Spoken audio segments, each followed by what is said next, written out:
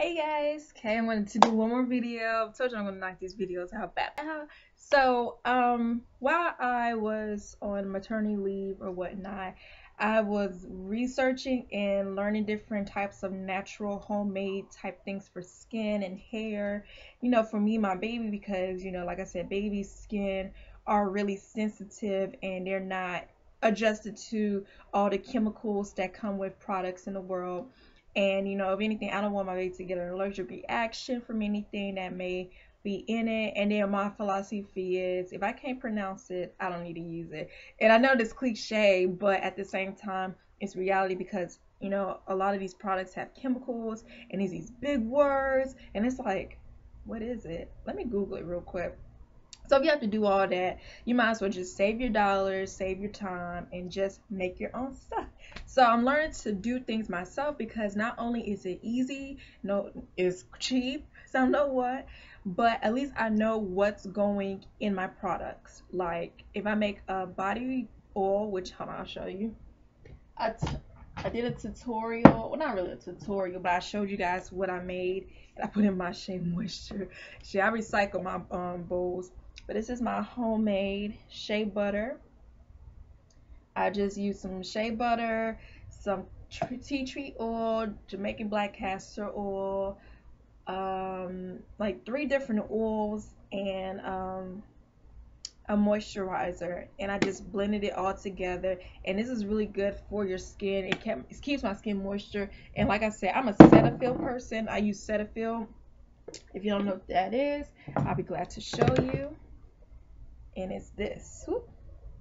I love Cetaphil. I've been using it for a long time. I use their face wash, their acne wash, their moisturizing cream, their moisturizing cream with the SPF 15. I'm just a Cetaphil girl, but it keeps my skin really smooth and not dry. I be using it on my face. But now lately I've been using coconut oil on my face, so that's really been helping a lot for not only me but for my baby skin as well. And I talked about that in my last video about postpartum. So, anywho, I sidetracked. But last time I made my own shampoo, so I wanted to talk about it and give a review about it. So, I made a coconut honey hair mask shampoo, and it is awesome.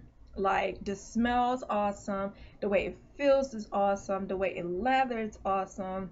It's just an awesome shampoo because I know a lot of the shampoos I used to use in the past had was it sodium laurate sulfate, and they say that's not good for natural hair. And like I said, I am no natural hair guru. I did not experiment with the ingredients and all that, but when I was relaxed and using shampoos that had that in it, my hair still grew. So I'm not a big person on, oh, I can't use this because it has that in it, because in the end of the day it's not about what's going in your hair, it's just how you take care of it. But for my good well-being of me taking care of my hair on this natural hair journey, I decided to know for myself what's going on in my hair, what's going in my hair.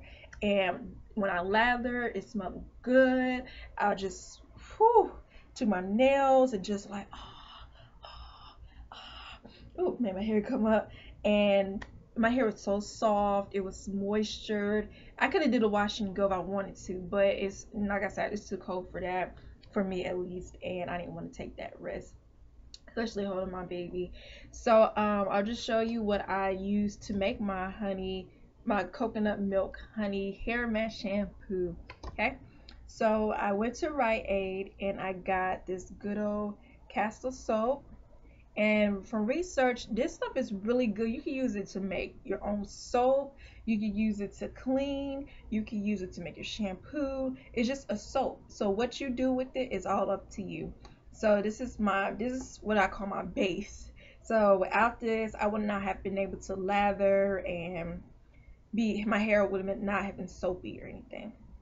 So this is it. And this is the lavender kind. And it smells really good. So this one or whichever one you choose. I know they have different ones and you can choose whatever you want to. Okay, so I have my coconut milk that I just picked up from Walmart, and I put 2 cups in there, and then I put my honey that I got just from Walmart, great value.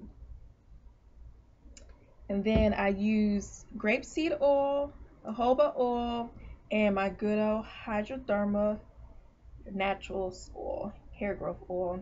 And like I said, I've been using this line since I was relaxed, and that was way more before I transitioned in 2010. So that this stuff is really good. I'm telling you, like, find them. Go to www.healthyhairjourney.com, and you will be surprised at their products. It's so good. And yeah, so I just took this, and this is an old. See, I told you I just used their products. This is an old bottle. It was the hair growth oil in this size. So they had this size and they had this size. I got this size. And I just put it all in here, shook it up.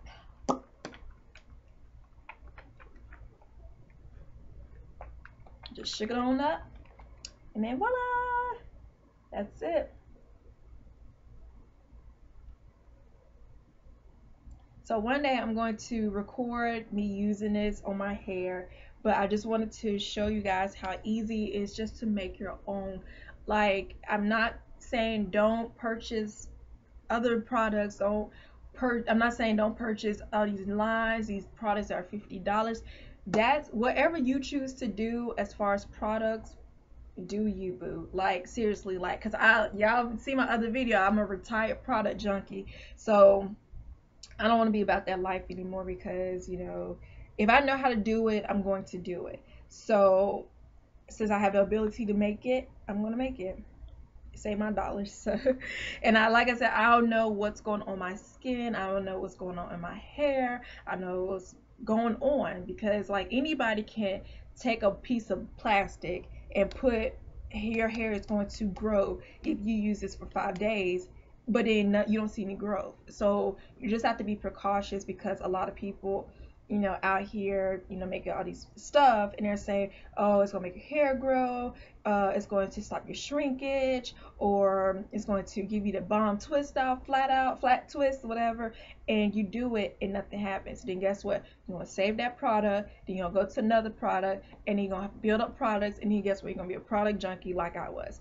I had to learn the hard way. So don't take the risk, but just go on Pinterest, Google.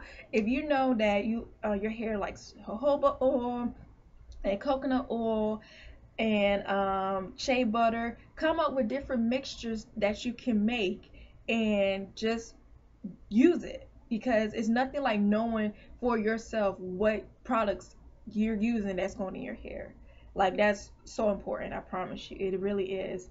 So do it. Like, it's nothing like it. If anybody wants me to make them this good old shampoo, holla at me, leave a comment in the box below, and I'll be glad to do it. Like, I love looking out for everybody, and if there's anything that you want to know or research, just leave it down there, or follow me on Instagram, Blogger, Tumblr, and we can chit chat and call it a day. So I just wanted to come by and talk to you guys about that, and I'm out. Deuces. God bless.